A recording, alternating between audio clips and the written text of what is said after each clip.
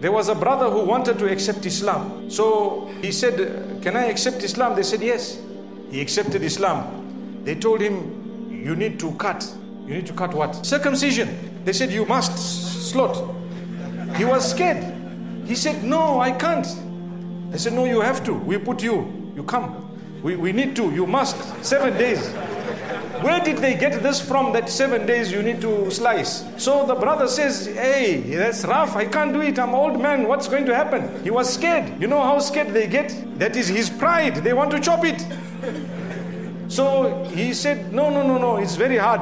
They said, no, we will take you by force. He said, no, then I want to leave Islam. They said, if you leave, we will chop your head. Never mind that. So he was, what kind of religion is this? I enter, you want to chop. I exit, you want to chop. What do you want? What is it? That shows people are confused. May Allah Almighty make it easy.